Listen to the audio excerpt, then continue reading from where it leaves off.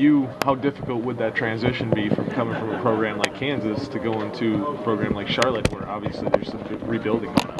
Well, exactly, but I don't.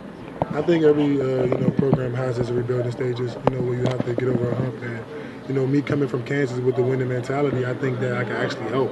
Instead of having a downfall, I just bring my winning mentality and hopefully try to install it in the guys there. What do you think it is about your game that would really entice Charlotte to want to draft you? That I'm a winner. I think my record proves that, and that I'm a competitor, and that I'm going to bring it every day. So, I think that any team in the draft should be able to be happy to take me.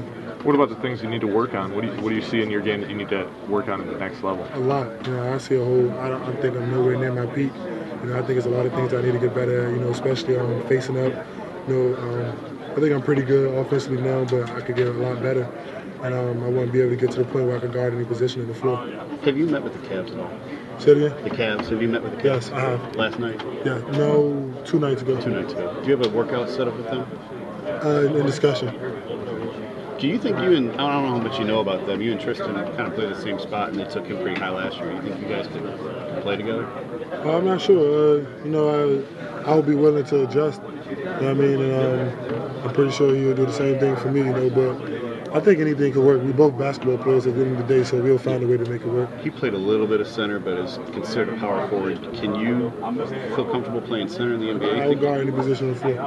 I will try to. I'm not saying I'm going to lock him down, but if I have to, I'll try. How's the whole combine process been like the past 2 days? I'm ready to start playing. I'm literally tired of everything. I want to get my name called, and I want to start the season. You said you felt like you should be the #1 pick. Why is that? I'm a competitor, man. Anybody that competes this game, most of the guys are probably not saying it. But I'm sure they feel that way. This draft is very deep with talent, so there's a lot of guys here that could be #1 pick. And I'm not saying that Anthony Davis is definitely worthy of #1 pick. We all know that, So I don't want to get my words mixed up, but I compete just like everybody else. So I'm going to compete when it comes to anything. And what makes you not afraid to voice that and speak your mind? I'm a man, I'm a grown man, so I don't feel that I should hide my thoughts. And I don't think I'm saying anything wrong. Anthony Davis is #1 pick. It's pretty obvious he's going to be #1 pick. But I don't feel that I'm wrong for saying that. I also could be a #1 pick if I had to come down to it. So there's nothing. I don't feel there's nothing wrong with what I'm saying. And I'm not trying to bash anybody at all. That's not what I'm doing. So I don't want anybody to get my words mixed up at all. Anthony's a great player. So he deserves his spot. I'm going to go where I go, and I'm going to do what I do. So.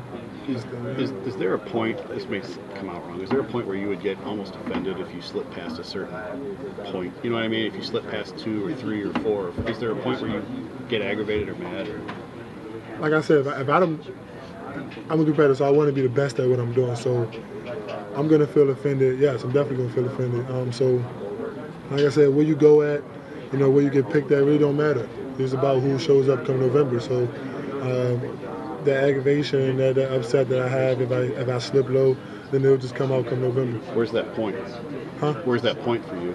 I'm not. That's nothing I can really discuss. Wherever I go, and I'll be happy with it. How does being from the DMV, how has that shaped you as a basketball player? I just think, the mentality of, I'm actually from D.C.